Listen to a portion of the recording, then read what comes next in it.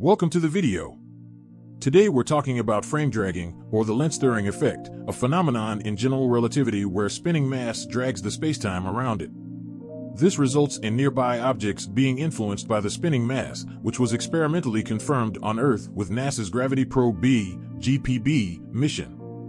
These ultra-precise gyroscopes measured the tiny twisting effect that Earth's rotation has on the spacetime around it, causing the direction of a gyroscope's axis to shift by a minuscule amount, approximately 0.041 arcseconds, or about 0.000007 degrees per year. Near massive and rapidly spinning objects, like neutron stars or black holes, the effect of frame dragging is much more significant. The idea of frame dragging is not confined to spinning masses. It can also be extended to any object moving through spacetime, leading to the concept of linear frame dragging or boost frame dragging. Frame dragging can affect the way objects freefall around a rotating body, causing what's known as geodetic precession.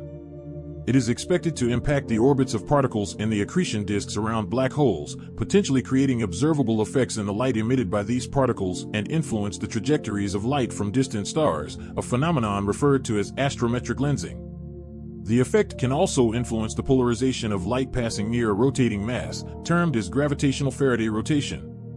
Frame dragging has been suggested as a potential mechanism for creating a type of wormhole known as a Kerr wormhole, although the existence of such wormholes remains purely hypothetical.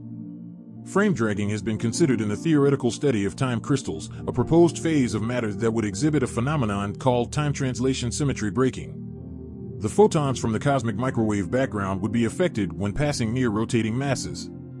It could even be responsible for a preferred direction in the rotation of galaxies if the universe as a whole is rotating. Frame dragging also affects the timing of signals sent by satellites, causing a slight delay known as the Shapiro time delay. Albert Einstein's first paper on the general theory of relativity did not include the correct equations for frame dragging. It was only in his final paper that he included these equations. Frame dragging can create a region outside of a rotating black hole, known as the ergosphere, where objects cannot remain stationary and in the creation of relativistic jets. Thank you for watching.